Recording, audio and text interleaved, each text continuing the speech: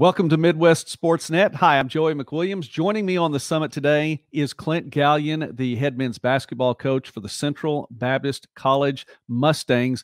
And Coach, Mustangs got the win on Saturday. It was a 66-61 victory over Missouri Baptist, and that means you advanced to the American Midwest Conference Championship game for the third consecutive year. Congratulations, Coach.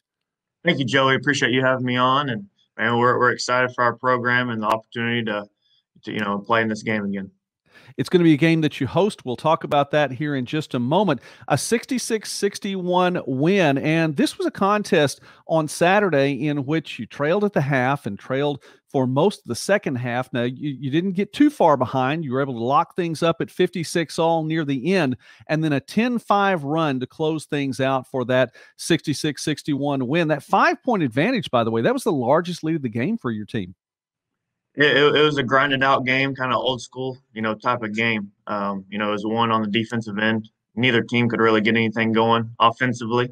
When you shoot 20% from three and, miss a lot of bunnies around the rim, then, man, it's credit to our guys for holding their composure and, man, just sticking with the game plan. And we prevailed at the end. Really at the free throw line is where I thought we won the game. Zach Hudson had 18 points, 9 boards for the game. And let's talk about him and a couple other players that were really big for you in this game in particular, as Hudson had his 18. Tedrick Wolf, Kelvin Robinson, and Hudson this season, 3 players that are averaging in double figures for you currently. Wolf, 14.6, Robinson, 13.7, Hudson, 12.9, and those 3 each had at least 16 points in the win on Saturday. But, Coach, I know it's more than just their offense. It's defense, too. Hudson's had 35 blocks this year, among the tops in the NAIA, and then Wolf and Robinson with 44 and 43 steals, respectively. Yes, sir. They've been huge. They're seniors for us, and they've played in big moments, big games before. And so no game, we believe no game is too big for them. They're all big-time players, and we always say big-time players make big-time plays when you need them to. But, yeah, Zach's been huge down low for us. He's really bought into his role of late, and, he's leading us in rebounding. Obviously, you talked about, block shots. He really protects the rim for us. And then, we're top 5 in the country in steals per game. We let our guys get after it defensively. And, and Tedrick and Kel are really good defenders. They kind of know when to pick and choose their moments, and they make some big-time plays for us. Coach, I want to stay there for just a little bit longer, too, because, when your top 2 scorers are the top 2 on your team in steals, too, they've got their hands out. That they're ready to not only put the points on the board, but find a way to get down to that other end quickly. Yes, sir. Yes, sir. We've pressed a little bit full court, a little bit more this year than in the past. And, we're kind of trying to take advantage. Most teams we play, we're more athletic than and a little bit more talented than. So we kind of try to take advantage of that and let them get out in the passing lanes and go play to their advantage. So we're speaking with Clint Galyean, who is the head men's basketball coach for the Central Baptist College Mustangs. And I want to take this opportunity to encourage you, please subscribe to the channel, to Midwest Sportsnet. That would be a big help for us. Coach, 18-6 on the season, and that then means you're winning 3 out of every 4 games. But it hasn't been a season where you've been able to put together those long winning streaks, 4-game winning streaks 3 times. Now, I realize in there were a couple of D1 exhibition games as well, but still, a season like this has its ups and downs. Most of the coaches I've spoken with this year talk about navigating COVID protocols, which I'm sure is a challenge in and of itself, but talk about the challenges that this season has provided for you in year 3 in Conway. It's been a year for sure. I mean, with COVID, you can't harp on that enough. Just the challenges, day-to-day challenge, week-to-week challenge of, hey, are we going to play this week, or are we going to have somebody come down with it? Is our opposing team going to come down with it? If you look in those, our first 2 losses of the year were the top 10 teams in the country, Faulkner and Talladega. Faulkner neutral site, and it was a close game, and we lose at Talladega by 2. So our strength of schedule start the year was one of the best in the country.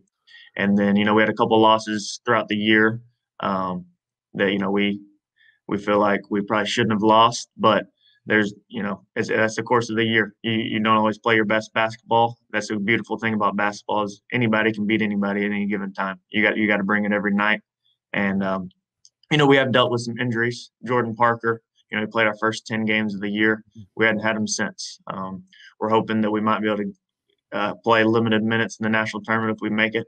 But he's still, rehabbing, and we're trying to get him where he could be productive for us. And we've had some other guys down, and with the COVID protocols, when we lost at Missouri Baptist, we had 3 games canceled prior to that, and so we were off. I think 11 days before we played. So that's just a tough.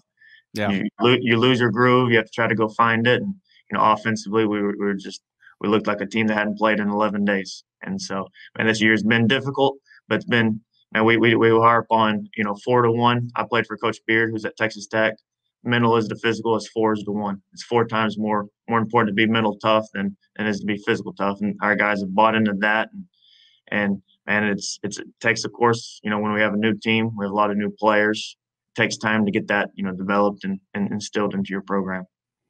I like that ratio. I hadn't heard that before, but I like that ratio. That's 4-1. that's a big deal. I'm gonna think about that for a little while and let that sink in. Well, championship game is coming up. It's on Tuesday night, and you all take on Columbia College.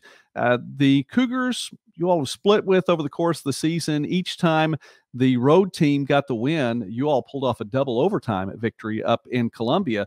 And Columbia was the number 4 seed, defeated top-seeded Lyon, and so you guys are going to be playing in Redden Fieldhouse for the championship game. I'm sure that's a big deal as well. But Columbia, no stranger to the championship in the American Midwest Conference, won 10 AMC titles. Of course, you all have the title from a couple of years ago as well. So this should be a pretty good matchup. Talk about the game on Tuesday night.